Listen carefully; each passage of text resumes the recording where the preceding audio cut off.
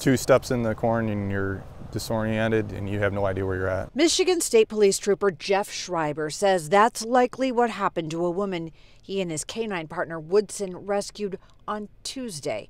It was in a remote area of Livingston County. Sure.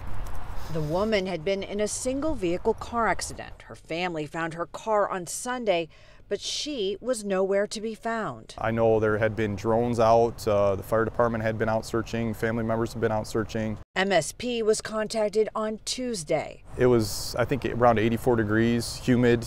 It was nasty out. They searched the massive cornfield for more than 8 hours. So you're going down the aisle of the corn and the stalks are hitting you in the face. It feels like a piece of wire, and it will just make cuts all in your face. It was Woodson who tracked down the missing woman. You know, we went about 3/4 of a mile into the corn, and he picked up his head, and at that point in time he went at her, and he went about 75 more yards. Unresponsive, the 45-year-old woman was rushed to an area hospital in critical condition. Schreiber says she likely got out of the car after she crashed in hopes of getting help. She has since been upgraded to stable condition.